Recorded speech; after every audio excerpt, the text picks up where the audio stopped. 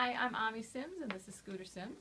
And Scooter was very interested in the Amazing Puzzle Ball. He wanted to know how they came apart and went back together again, and I'm happy to show him. He's lost a little interest, so I may just rely on you as an audience.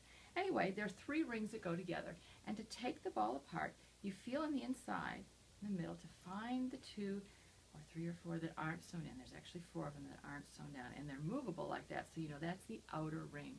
And you just basically peel those right off. Then you're left with the other 2 rings, which just come right apart.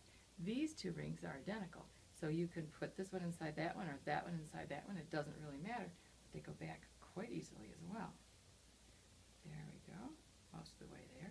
This last ring, the 3rd one, goes in horizontally. So first nest the first part of it, nest the next segment, nest the next one, and then finally the 4th one comes together. These balls come in 4 sizes for you to make, and they're way fun. I've got a small over there.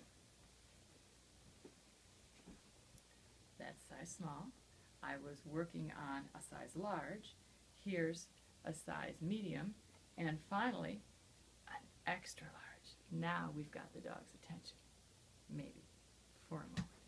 Anyway, make a puzzle ball. They're way fun for little people, big people, and there will be a pattern coming for dogs.